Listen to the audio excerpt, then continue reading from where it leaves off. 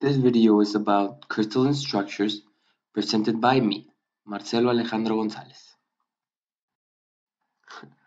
Well, first of all, I would like to say don't focus on the code.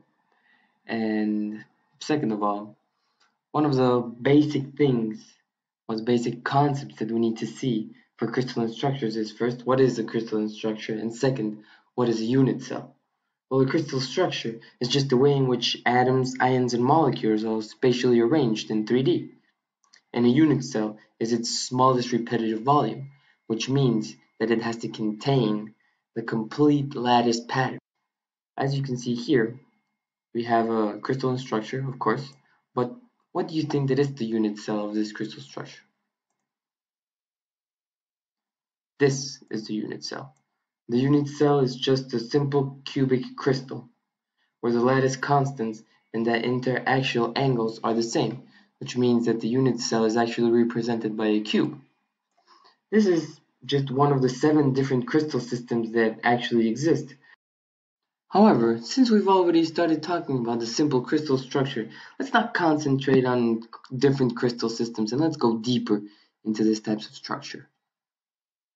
A simple cubic lattice is indeed just a cube, as you can see here. It's a cube that has atoms in all of its corners, so it has 8 atoms. These 8 atoms have 1/8 of themselves inside the unit cell, and at the end it makes the unit cell have one complete atom. Well, another important concept in crystalline structures is the coordination number. The coordination number is just the number of nearest neighbors each atom has, which are the closest to them. In this simple cubic structure, the coordination number is 6. It's hard to see it in just one unit cell, so what we're going to do is create another visualization with 8 unit cells put together with different colors, so it is a lot easier to see which ones are the nearest neighbors. Here you will be able to see it.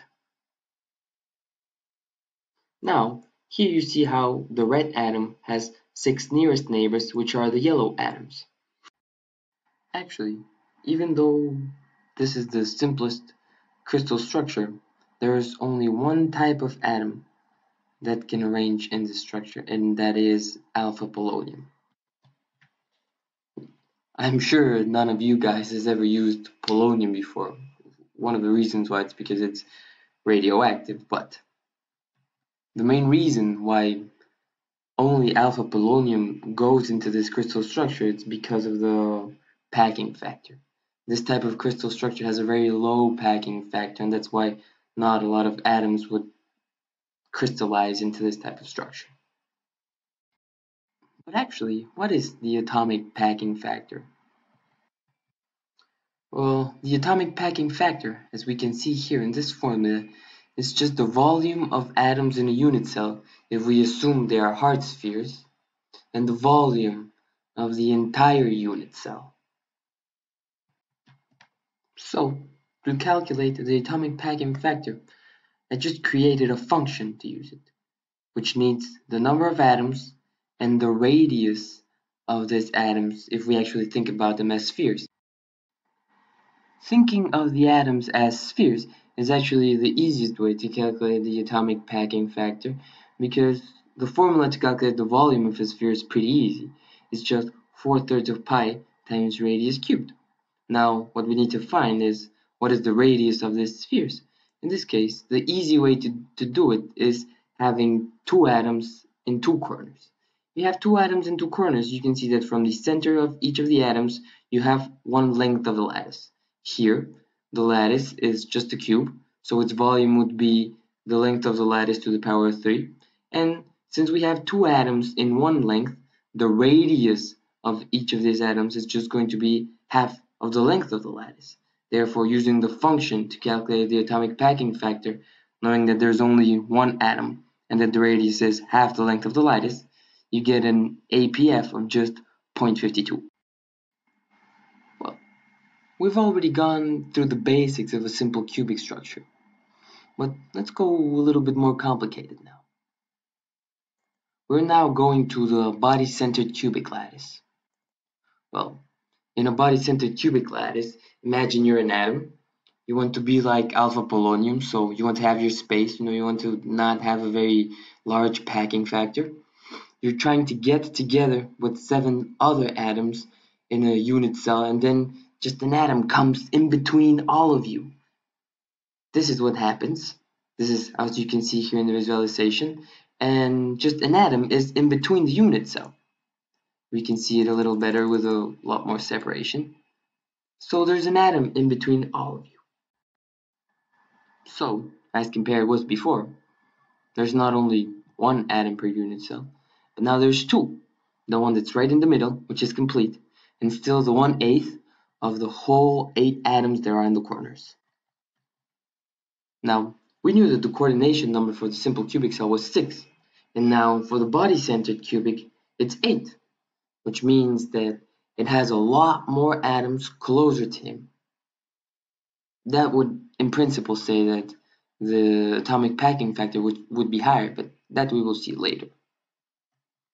We talked about the coordination number being 8, and here we can see by putting 8 unit cells together, we can see the 8 nearest neighbors for the red atom here in the middle. It's actually pretty hard to see it with bonding, so now we can see it a lot better. So it has 8 nearest neighbors, this red atom in the middle, and this 8 nearest neighbors are the yellow ones that can be seen here. Well, now we can start talking about the atomic packing factor of a BCC structure. It is actually not as trivial as the simple cubic structure because since you have an atom in the middle of the unit cell, the corners of this same unit cell don't actually touch. So it's not as simple as just saying that it's half the length of a lattice. Now we actually need 3 atoms, as you can see here in the visualization, that are going through the inner diagonal of a cube. If you remember from your old math classes, the length of the inner diagonal of a cube is actually just square root of 3 times longer than the length of a lattice. And as you see here, we have 4 radii going through this inner diagonal of a cube. So actually, the radius of all of these spheres is square root of 3 times the length of a lattice divided by 4. Why? Because we have 4 radii through this whole diagonal. So now, using the function we used before to calculate the atomic packing factor, we know that there's 2 atoms. I've already explained how to calculate the radius. So then using this function, we get an APF of just 0.68, which is considerably higher than 0.52 for the simple cubic lattice. Some of the examples for these body-centered cubic structure are chromium, tungsten, iron, tantalum, and also molybdenum. Lastly, we can talk about a face-centered cubic lattice. In a face-centered cubic lattice, you can see that the unit cell is a lot more densely packed than the other ones. Why? Because here we have 8 atoms which are in the corners. That means 1 complete atom in the unit cell. But now we have 6 atoms in all of the faces of a cube, which are 6. And half of these atoms are inside the unit cell, which means that we have 6 atoms per 6 faces. Half of them is inside 6 halves. It means 3 more atoms. So the total number of atoms in this unit cell is 4. That will mean that the atomic packing factor will actually be higher than all the other 2 we've seen, but that we'll actually talk about later. Now, if we want to see the coordination number here, it is actually pretty hard to do it with 8 unit cells together, as you can see here. So what I'm going to do is put 2 of these unit cells one on top of the other so you can see the coordination number, which is actually 12. That is also goes together with the atomic packing factor. As you can see it here, even with the bonding, I changed the colors now. The atom in yellow has 12 nearest neighbors, which are the atoms in red. That's the coordination number. Now finally, for the atomic packing factor of an FCC structure, it's actually also not so trivial. Now, instead of using the diagonal of a cube, we're going to use the diagonal of a square.